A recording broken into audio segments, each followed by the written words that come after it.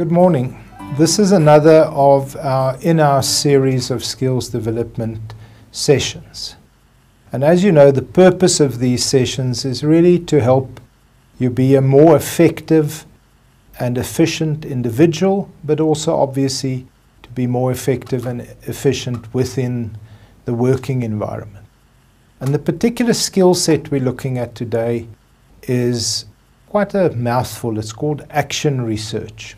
Now, the advantage of action research is that it is a methodology that's been developed and it evolved amongst the teaching profession, but it's a methodology for improving your own personal performance. So it gives you a structure, and it is a solid research methodology. People do their PhDs using this methodology.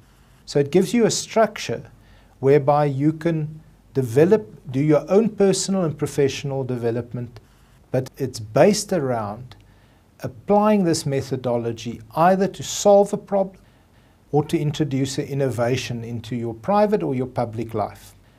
So action research is also important because you all know the quote from Einstein. It says, insanity is doing the same thing over and over again and expecting different results. Well, action research is the opposite. Action research is about introducing something in such a structured way that at the end of the cycle you will be 100% clear whether your innovation or the problem you were trying to solve was successful. So as I mentioned, action research is a professional development tool that allows you to introduce new ideas, in other words, innovations into your personal or your work life, or it's a methodology whereby you can solve a technical problem. In other words, solve a problem that you're dealing with, again, either in your private or in your public life. And as I mentioned, it's if you apply it consistently and if you stick to it through a few of these cycles, then it becomes a personal development practice. In other words, it becomes something that allows you to become systematically more efficient. But what action research is about, it's all about taking action while you are in a methodology that allows you to collect information. Obviously, if you are tackling a big problem or introducing a big innovation, you're going to have to be much more structured. You're going to have more documentation around what you're doing. If you're using the same methodology to improve a personal or private situation, you might be a bit more relaxed in terms of your documentation. But the thing I want you to remember is it's all about taking action. It's about doing things. Now, it's important at this point to just reflect a moment and stop and think about what is the difference between action research and perhaps more traditional research. And I sometimes find with some of my students that the word action research, the research part in that term, often frightens people off because they say, I'm not a researcher. I've not been trained in research methodologies. I don't know how to develop a protocol. Don't let this put you off. Remember what I said, this is a personal development tool. Just a personal development tool that you deploy in such a way that it allows you to collect evidence, because that's largely what research is. Research is about collecting evidence and analyzing that evidence and coming to some form of a conclusion. So action research, where it differs from perhaps traditional research methods, is that the focus of the research is yourself. In other words, you are researching yourself. It's not like a traditional research project where you go out and you research them. Right? What would be a traditional research question? What is the incidence of high blood pressure in the community? Then you go off, you get a sample in the community, you go and take their blood pressures, and then you can answer that question. Here, so instead of doing research on other people, you're going to be doing research on yourself. The second point is, it is a process of learning while we're doing things. We spend every day, our whole day, while we're awake doing things. So why not use that process of engaging our intellect and using a scientific framework to understand if what we are doing is actually making a difference? Are we doing the right things to achieve a positive outcome? And it's all about collaboration, because a major part of action research is an interaction with our peers, and we do it instinctively. So if you set yourself a New Year's resolution and you said, I am going to lose weight this year, we're inclined to discuss that with people. And as we start exercising, as we start eating better, as the scale starts telling us we're losing weight, we are inclined to share this. And it's the same thing in action research. We are going to do action research in a collaborative environment. We're going to talk to people, we're going to involve people in our action research, because whether we're improving our personal and our professional environment, there's always people in that environment. And most importantly, there's a social intent behind this. The moment you ask the question is, how do I improve my work? Or how do I improve my community? Or how do I improve the environment I live in? The impact of what you're doing starts going behind you, and it starts benefiting other people. So why do we as an organization promote action research? Is because we are continuously striving to do things better, smarter, and more effective. And action research is exactly that. It is, for all intents and purposes, a cycle of continuous quality assurance, right? So it's continuous quality improvement, but what are you improving? You're not improving the quality of a product out there necessarily. You're improving your own quality of work that you're doing. Now, I touched on the social intent, and what we see in the social intent is how it plays out is really through a four-step process.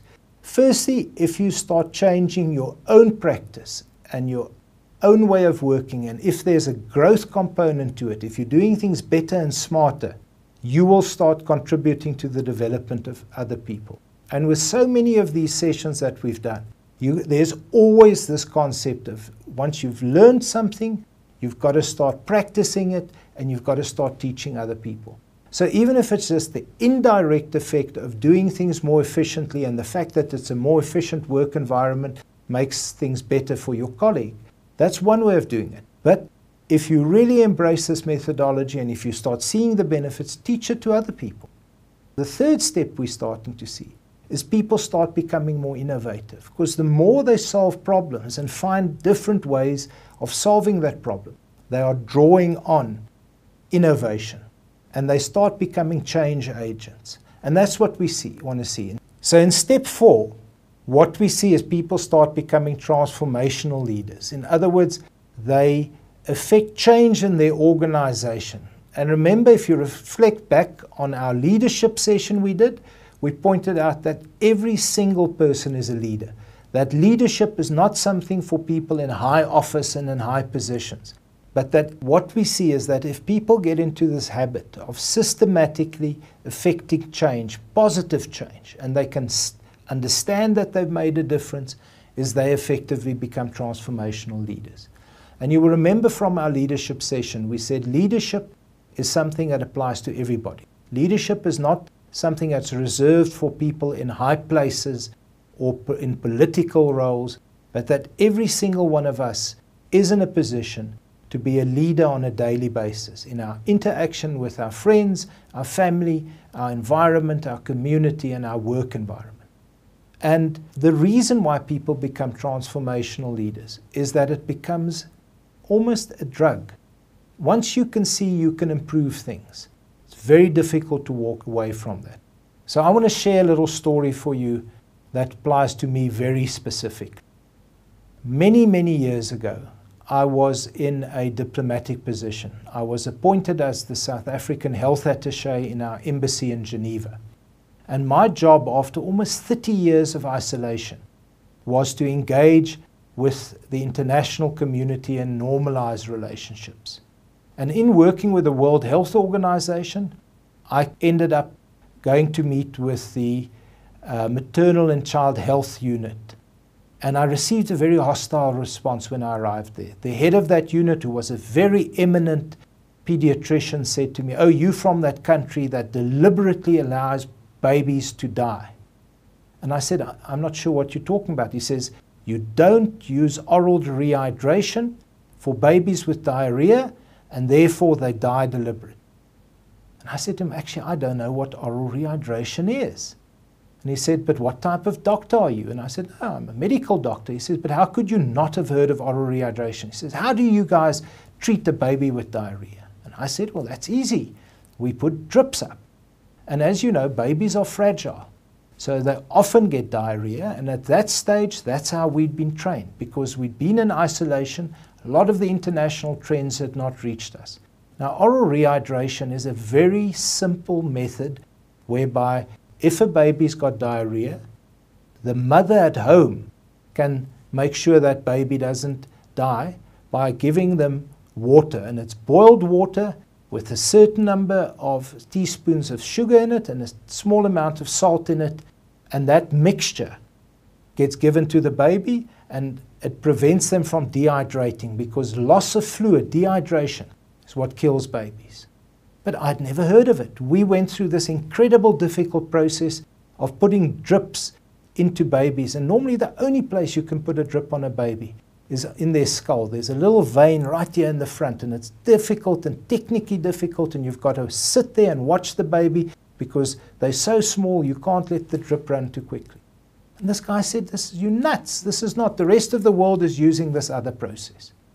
So they gave me the whole orientation kit, which was everything from policies through posters to advertise it, and I'd send it through to South Africa, and within a few months that became government policy. The program was rolled out, and in the first 6 months, 4,500 less babies died of diarrhea in the country. And the real number is probably bigger.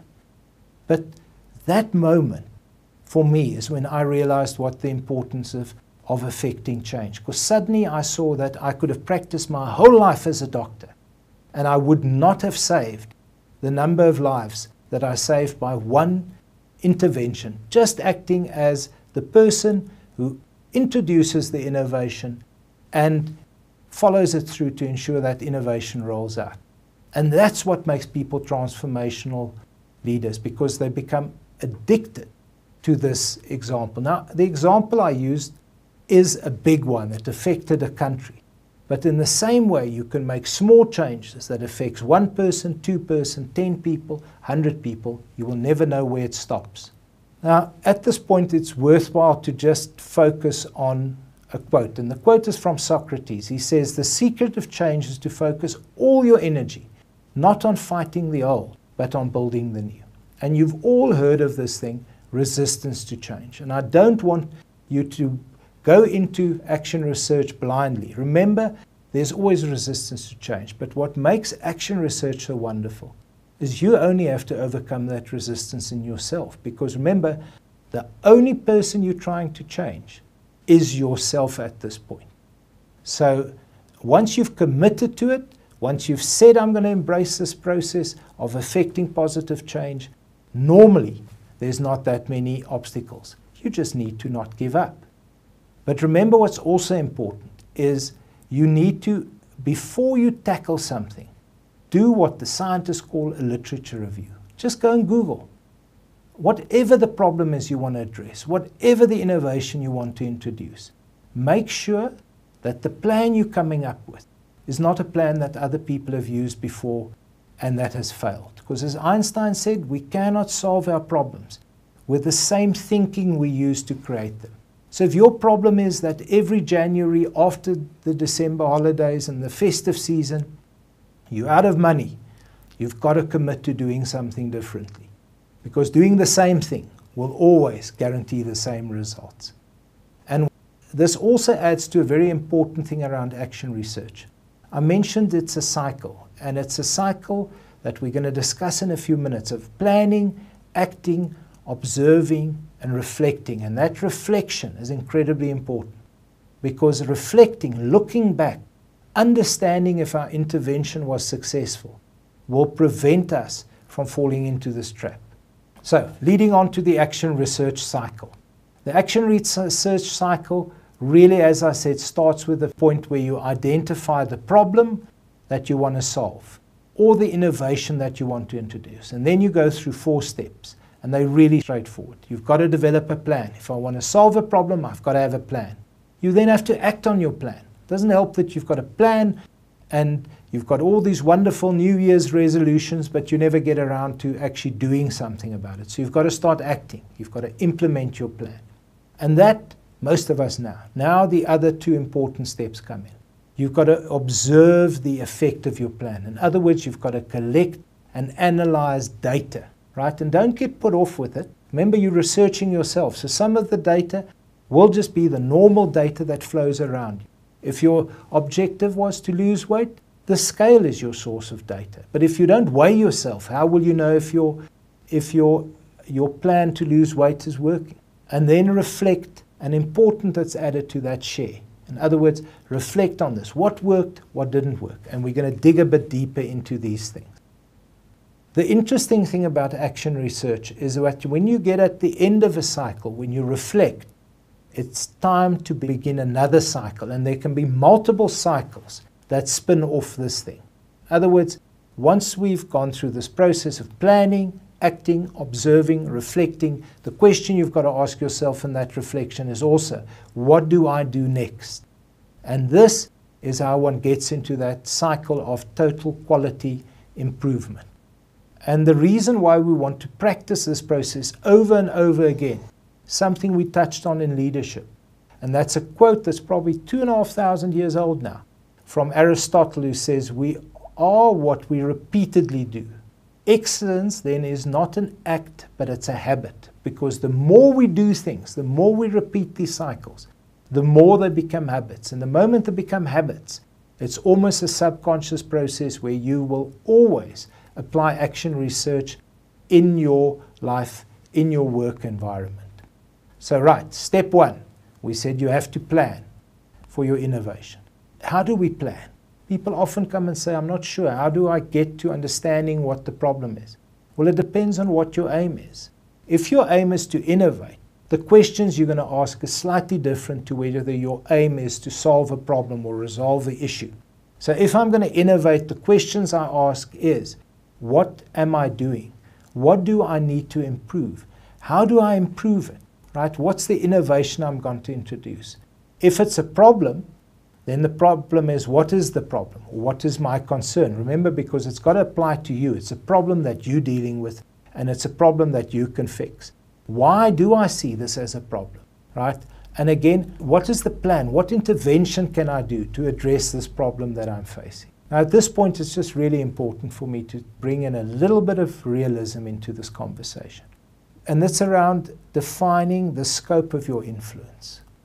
If what concerns you is world hunger, be realistic about what effect you can have. I know people can have catalytic effects, but just think carefully about, is it in your influence? How much of this problem I want to tackle is within my position to influence?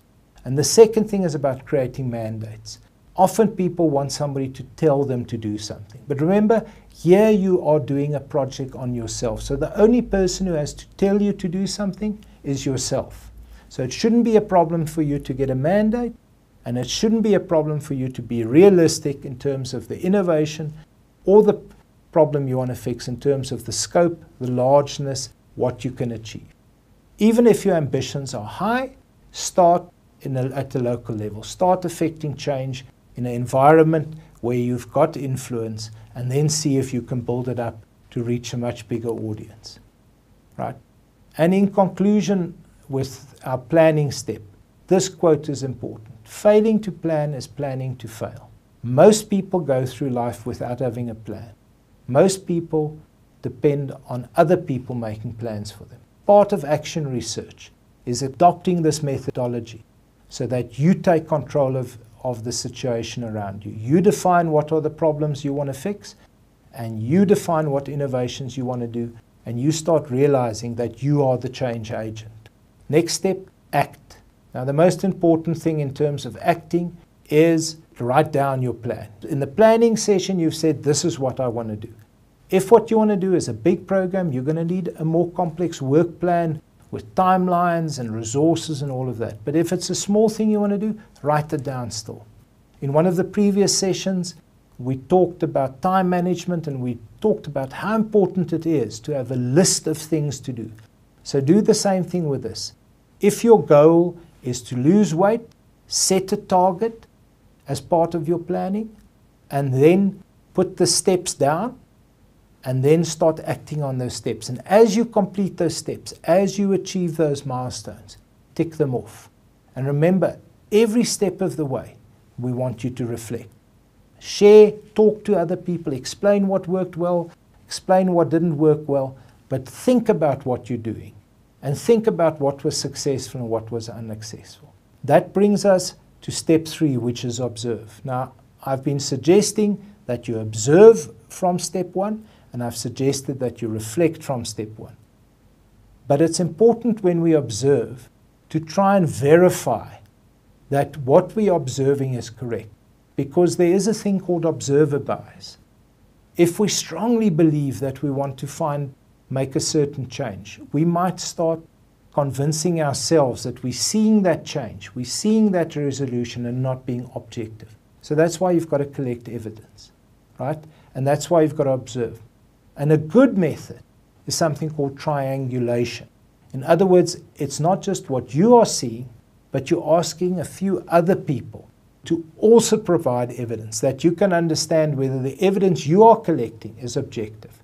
So here's a bit of the example I've got here on the slide is within our educational practice. So as an organization, we, on one of our courses, decided instead of having people write exams, we're going to give them a practical action research project to do. So these were senior managers, they were in an environment where they had authority, and at the beginning of the year we said to them, we want you to, during the year, apply your knowledge to solving a real problem and collecting a portfolio of evidence. In other words, collect proof that that intervention is either successful or unsuccessful.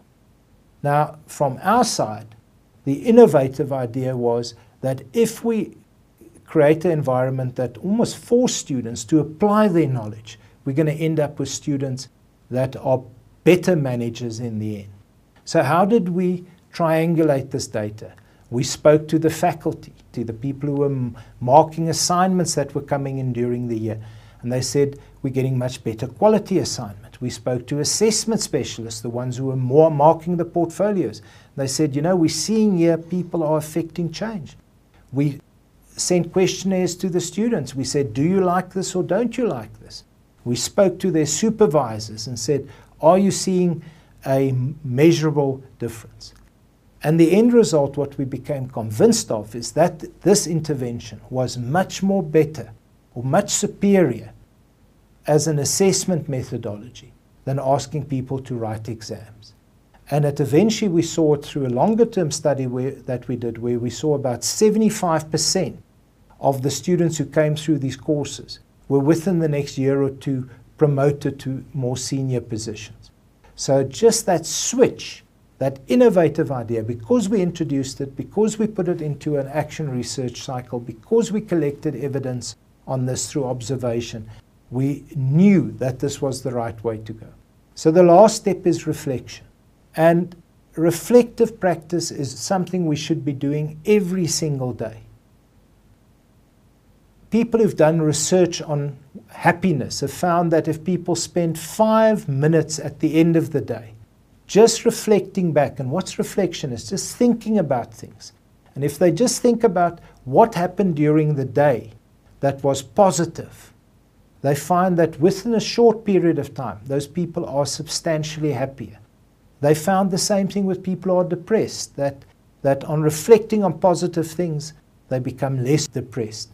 So reflection is important in our professional and our personal practice. So what do we reflect on? We reflect on the process we went through. We reflect on the end result that we achieved. And we reflect also on our personal development. Because remember, the reason you're doing this is to develop your professional practice. And there's a whole bunch of reflective techniques out there. But it's all about questions. What happened? What did I experience? How does that influence me? What am I going to do different going forward? So that is what reflection is. And obviously, as your project moves through these steps, you reflect on each component. In the end, you reflect on the success or failure of it. And remember, if an innovation you're trying fails, or a problem you're trying to solve, you're unsuccessful, It is completely acceptable to have an unsuccessful result. We don't always get it right the first time. But I'm sure you've heard this quote that says, if you're going to fail, fail fast. And the action research cycle, through its focus on observation and reflection, allows you to quickly determine success and failure. And if it was a failure, start something new. Start a new cycle. If it was successful, then build on that success to create a new action research cycle. So remember what I said, is you want to really reflect on two things. You want to reflect on how did my little project influence me as a person, and you want to reflect on how did it improve my performance, my knowledge, my professional side of things. So you can reflect on what you did, what you didn't do, what you should have done different. Any question that allows you to get greater insight into yourself and into your profession. Thank you very much for your time. I hope that this little session will add to you becoming a more effective person. Remember what I said? Don't get put off by the word research. This is a personal development tool. It's a tool to develop yourself and your profession. Thank you very much.